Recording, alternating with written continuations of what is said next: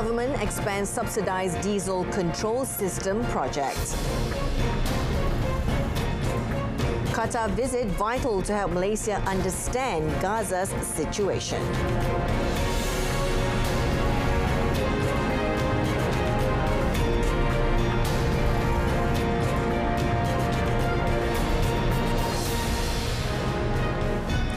Good evening and salam Malaysia Madani from all of us here. Happy Mother's Day. You're watching Malaysia Tonight. I'm Jessica Lee.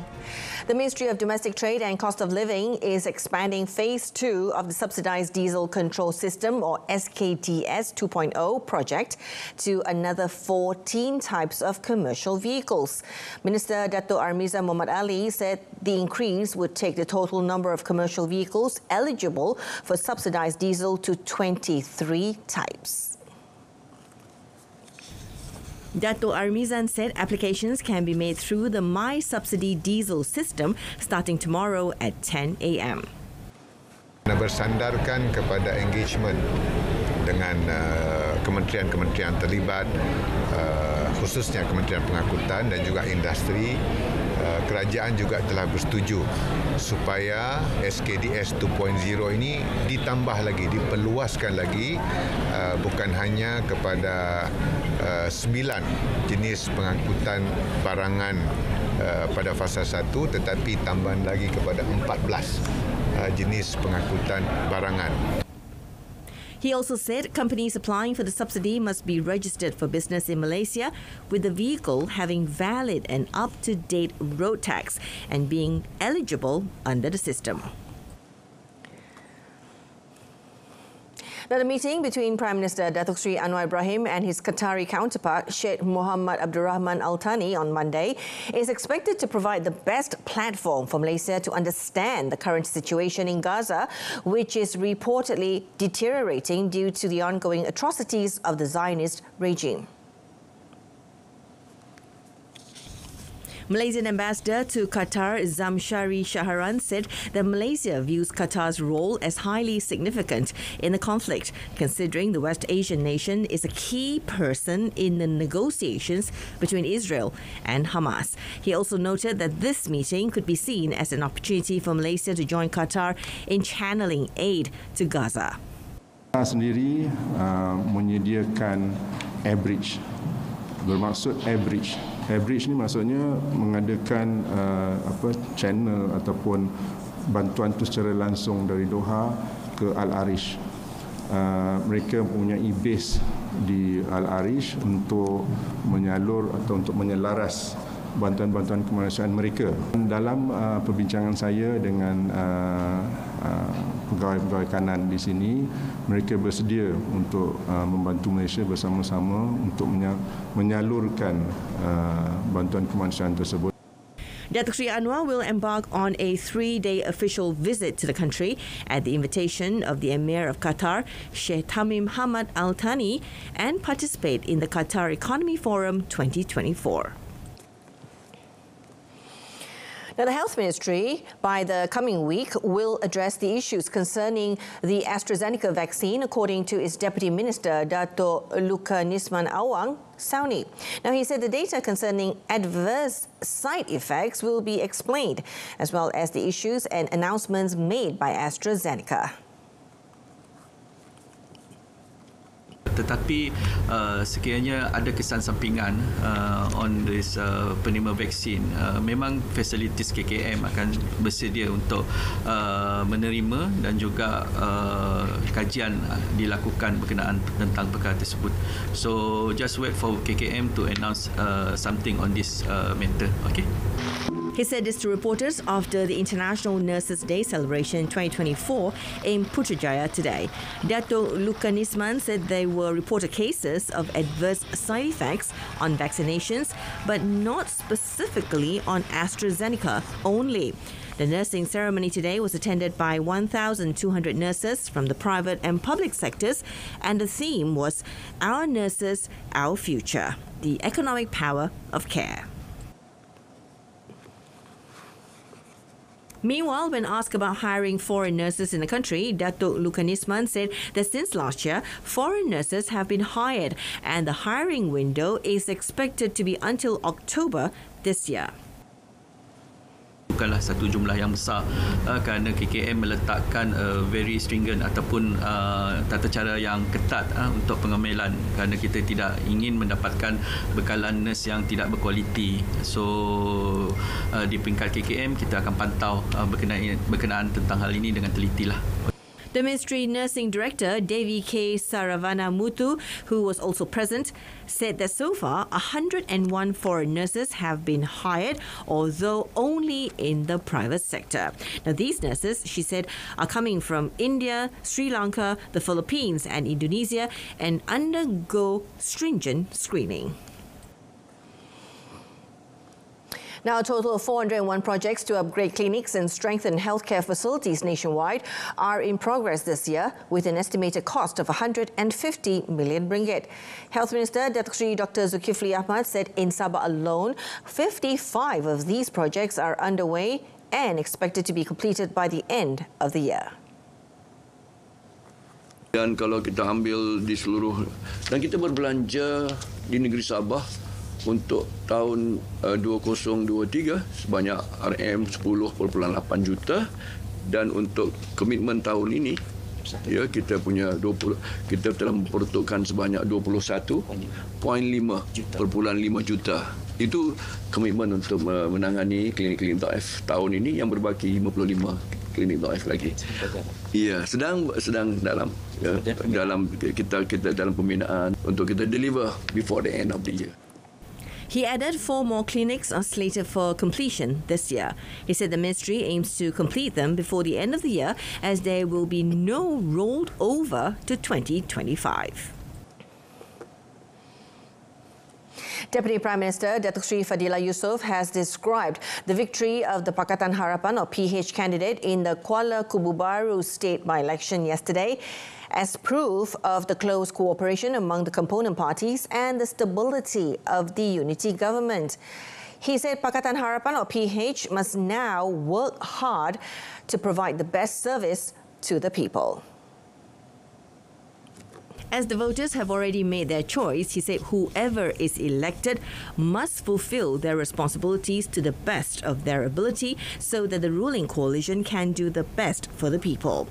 Apart from that, he also said the unity government will continue to focus on economic development and efforts to assist the people in various aspects. Dan bagaimana kita nak menstrukturkan semula supaya kita mempunyai kemampanan dari segi kewangan. Dengan kemampanan itu kita dapat fokus membangunkan negara kita dari segi projek dan juga fokus kepada bantuan terus kepada rakyat. He said this to reporters after attending a charity golf tournament organised by the Council of Datuk Malaysia in Bukit Kiara today.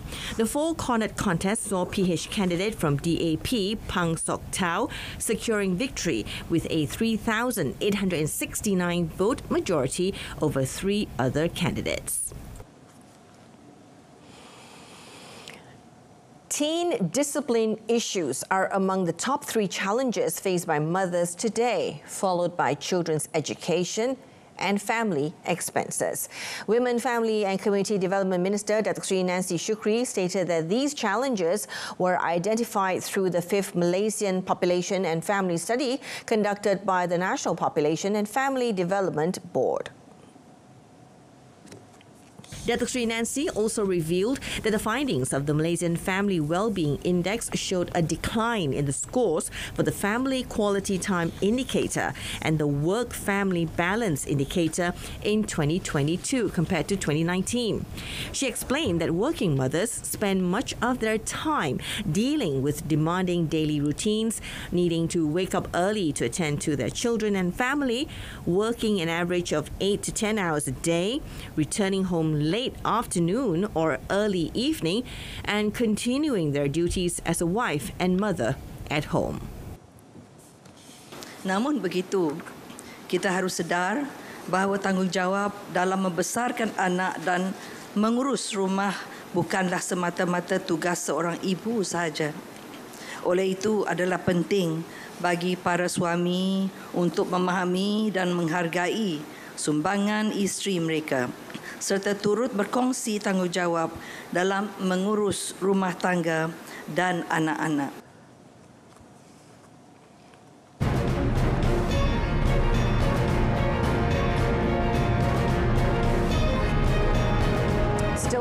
in our business segment, rise in wholesale and retail trade reflects dynamic economy.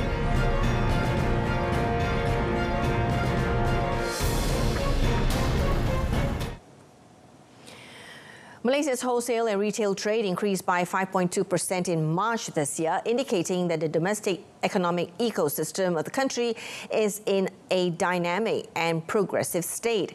Minister of Domestic Trade and Cost of Living, Dato' Armizan Muhammad Ali, stated that the rise also proves that the ministry is on the right track.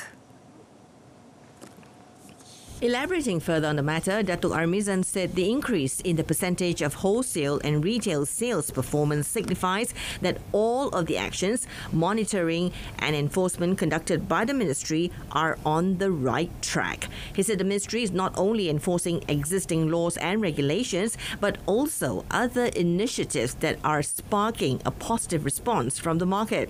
Now, last Thursday, the Department of Statistics Malaysia, or DOSM, stated that wholesale and retail trade increased by 5.2% to 145.7 billion ringgit in March this year compared to the same period last year. Chief Statistician Dato' Sri Dr. Muhammad Uzair Mahidin stated in a press release that the increase is a result of the retail trade sector's hike of 7.1% or 4.2 billion ringgit to 62.8 billion ringgit. Now, the Johor-Singapore Special Economic Zone, or JSSEZ, is likely to be developed in Iskandar, Malaysia and Pengerang, covering an area of 3,505 square kilometres. Menteri Besar Dato' On Hafiz Ghazi said it involves the local authorities of Johor Bahru, Iskandar Puteri, Kulai, Pasir Gudang and Kota Tinggi. He said a total of 16 economic sectors have been proposed, including electrical and electronics, medical and pharmaceutical, aviation, specialty chemicals, logistics, healthcare and education. Seperti yang saya sebut tadi, apa saja keputusan ataupun cadangan yang dibuat oleh kerajaan negeri, niat kita sentiasa adalah untuk rakyat dan bangsa Johor. Itu niat kita. Menaik taraf hidup mereka, memastikan mereka tidak ketinggalan di dalam arus pembangunan tersebut. However, these matters, he said, are still under discussion and will only be finalized once all feedback and views have been thoroughly considered. He said this when addressing questions regarding the status of the JSSEZ project at the Johor State Assembly sitting today. Now, earlier this year, a memorandum of understanding on JSSEZ was signed between Malaysia and Singapore.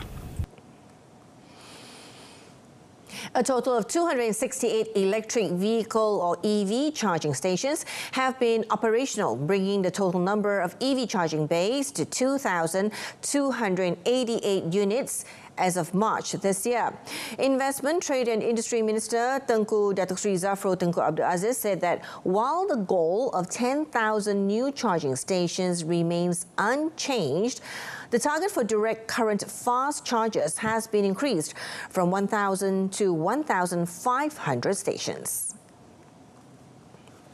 He said in the first quarter of this year, the country's EV market has continued its rapid development, with nearly 11,000 units of battery electric vehicles and hybrids sold until March.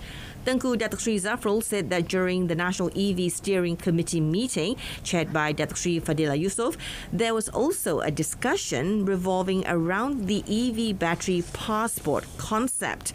He noted that the meeting concluded that all EV batteries must be equipped with identification to facilitate tracing and recycling at the end of their life cycle, aligning with the principles of the circular economy. He added the government will collectively propel the development of the country's EV industry and ecosystem in a progressive manner. Now, Bursa Malaysia is expected to trade range-bound while taking a breather following recent gains in line with global equities. The FBM KLCI broke the key 1,600 mark on Tuesday, sustaining its rally and reaching a 2-year high. Rakuten Trade Syndrome Berhad Equity Research Vice President Thong Pak Leng said the FBM KLCI long-term outlook remains positive, driven by strong corporate earnings, cheap valuations and substantial support from foreign investors. While Rakuten Trade anticipates a temporary pause in bullish activity after such a strong surge, the index remains positioned above all exponential moving averages. Now, Thong said the upward trajectories of the 20-day and 50-day exponential moving averages indicate that the KLCI is consolidating with a positive bias, adding that the index is anticipated to fluctuate within the 1,600 and 1,620 range next week. In the meantime, Bursa Malaysia breached 2 trillion ringgit in market capitalization on the 7th of May for the first time and continued to ascend before edging lower on the 9th of May. On the regional front, Malaysia is the only country that attracted sustained foreign net buy from the 6th to the 8th of May. On a Friday-to-Friday basis, the FBM KLCI increased 11.08 points to 1,600.67 from last week's 1,589.59. Now, the crude palm oil or CPO futures contract on Bursa Malaysia derivatives is expected to trade sideways with a bearish bias due to rising output and lower demand. Now, palm oil trader David Ng said weaker demand is expected after the post-festival season that ended this week. He said the prices next week could trade between 3,750 ringgit a tonne and 3,950 ringgit a tonne. Meanwhile, Interbank Group of Companies senior palm oil trader Jim Tay said CPO futures are expected to trade between 3,600 ringgit a tonne and 3,800 ringgit a tonne. He added there are still a lot of stocks in Malaysia and Indonesia with demand from China, India, Pakistan and West Asia countries. On a weekly basis, the spot month contract for May dropped 37 ringgit to 3,853 ringgit a tonne. June fell 27 ringgit to 3,843 ringgit a tonne, and July slipped 35 ringgit to 3,809 ringgit a tonne. The total weekly volume surged to 314,352 lots from 219,172 lots in the previous week, while open interest fell to 220,693 contracts from 230,394 contracts a week ago. The physical CPO price for May South fell 20 ringgit to 3,910 ringgit a tonne from 3,930 ringgit a tonne in the previous week. Now, the local rubber market is expected to be range-bound next week with an uptrend-based tendency, as there will be sporadic stock replenishment activities to maintain the rubber prices. Industry expert Dennis Lowe said the improving weather conditions in the future and in the ending of the winter season may prompt an improving supply situation. He noted that the yo-yo oil prices and the volatile US dollar may also impact the prices and demand. Now, such acute volatility represents uncertainties and may warrant caution and fear at the same time. Meanwhile, another dealer said the commodity prices would continue to track the performance of regional rubber futures markets, the strength of the ringgit against the US dollar, and the benchmark crude oil prices. She said the market would be supported by lingering concerns over natural rubber disruption due to unfavorable weather conditions in major producing countries in the near term. She added traders will continue to monitor further cues on the outlook of the United States interest rates and more stimulus measures from China, while cautiously keeping a watch on the ongoing geopolitical conflict in West Asia. Let's take a look at gold. Gold futures contract on Bursa Malaysia derivatives is expected to see profit taking next week, with prices seen to move between $2,360 and $2,400 per troy ounce. SBI Asset Management Managing Director Stephen Innes said as the US dollar lost ground on Friday, gold is increasingly viewed as insurance rather than speculation. He said that while no asset moves upward in a straight line, he anticipates some profit-taking early next week. He added that, however, with the US dollar weakening due to softer economic data, the demand for gold is likely to increase. Now, this could mark the beginning of a more significant trend, especially if the deteriorating US economic outlook gains momentum. Now, looking ahead to next week, Innes foresees gold prices ranging between $2,360 and $2,400 per troy ounce. Now, during this trading week, the domestic gold futures traded mostly higher, tracking the COMEX gold futures and also following the weaker than expected United States non-farm payrolls data released recently. The volume of gold futures in the local market increased to 72 lots from 51 lots in the previous week, while open interest jumped to 106 contracts from 22 contracts a week earlier. Now, Asia's first cylindrical floating production, storage and offloading or FPSO facility, Ikuti No. 1, departed from Qingdao of East China's Shandong province today. The facility, an offshore oil and gas processing project capable of crude oil production, storage and export, has become the mainstream production facility for global offshore oil and gas development.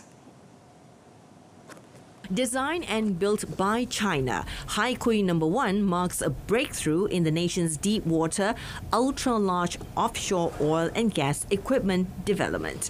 Since the FPSO facility itself cannot sail on sea by itself, it was loaded on a semi-submersible ship at Jiaozhou Bay. Then, after 3 days of welding, it will be delivered to Liuhua oil field in the Pearl River mouth basin for operation. After arriving at Liuhua oil field, Ikuti No. 1 will be pulled by 12 mooring lines, which are all 2,570 meters long, and float and operate in the sea at a depth of 324 meters.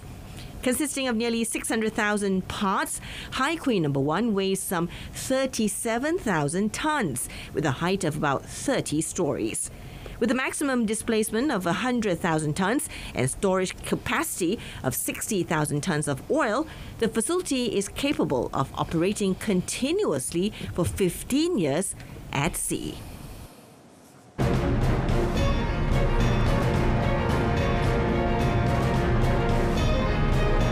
Coming up in our foreign segment, Canada arrests fourth man for the murder of Sikh leader.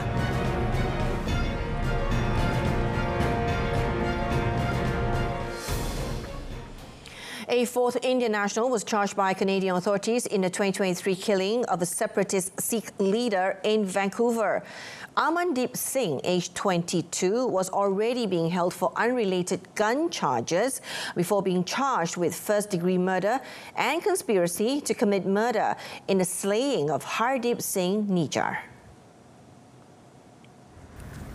3 other Indian nationals were arrested this month. The killing sparked a diplomatic row between Ottawa and New Delhi when Prime Minister Justin Trudeau linked Indian intelligence to the killing. Nijjar, who emigrated to Canada in 1997 and became a citizen in 2015, had advocated for a separate Sikh state known as Khalistan, carved out of India. He had been wanted by Indian authorities for alleged terrorism and conspiracy to commit murder, allegations that he denied. He was shot dead on the 18th of June last year by masked assailants in the parking lot of the Sikh temple he led in suburban Vancouver. Now, the World Bank is providing emergency support to Rio Grande do Sul in Brazil, which has been severely affected by recent rains and floods, with the death toll from historic floods reaching at least 136. The World Bank said approximately $125 million in resources from ongoing projects are available for immediate reallocation. It said the funds from the project's Urban Resilience Program in southern Brazil, Revitalization Program for the central area of Porto Alegre, and Support Program for the new Bolsa Familia. The World Bank also said that it stands in solidarity with the population of the state of Rio Grande do Sul affected by the recent disaster. The bank said it has extensive experience in crisis management and reconstruction linked to natural disasters in several countries around the world, and it is bringing this knowledge to bear on the state's rapid recovery. It is also ready to work together with the competent authorities to prevent further future disasters like this from causing so much personal and material damage.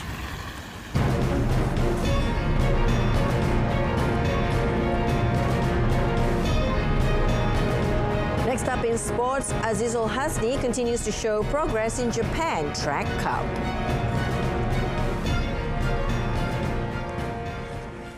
Malaysian track cycling ace Dato' Muhammad Azizul Hasni Awang has continued to show progress ahead of the 2024 Paris Olympics by winning the bronze medal in the men's sprint event at the Japan Track Cup held at the Izu Velodrome in Shizuoka. The 2017 World Champion and 2020 Tokyo Olympics silver medal winner in the Kirin event and who has targeted the gold in Paris, however, had to be satisfied with a bronze medal after losing out to two riders from the host country.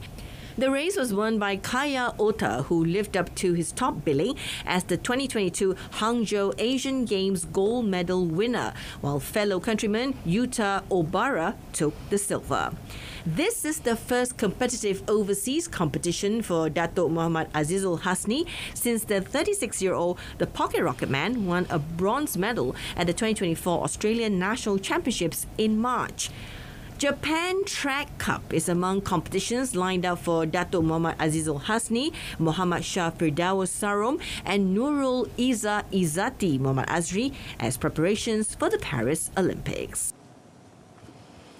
Now, undefeated Al Hilal won a record-extending 19th Saudi Pro League title with a 4-1 victory over Al Hazim to reclaim the trophy from Al Ittihad, who won it last season. Jorge Jesus' side hold a 12-point advantage over Cristiano Ronaldo's Al Nassr in second with 3 matches remaining. Alexander Mitrovic gave Al Hilal the lead from the penalty spot after 15 minutes, but Faiz Selimani netted the equalizer for Al Hazim in the 34th minute. However, Jesus' side took the lead again with an own goal from Ahmed Al Juwaid in the 39th minute. Mitrovic then scored his second goal in the first half stoppage time, with Sergei Milikovic-Savic adding another 3 minutes later to make it 4-1. Al Hilal are chasing a treble, having already clinched the Saudi Super Cup title in April and reached the Saudi Kings Cup final, where they will play Al Nassr. And that's it for Malaysia Tonight. In our top story, government expands subsidised diesel control system project. Do tune in to World Today, coming up tomorrow at 12:30 p.m. on TV2. And on behalf of RTM, a very happy Mother's Day once again to all amazing mothers in the world. I'm Jessica Lee. From the river to the sea, Palestine will be free. Thank you for watching.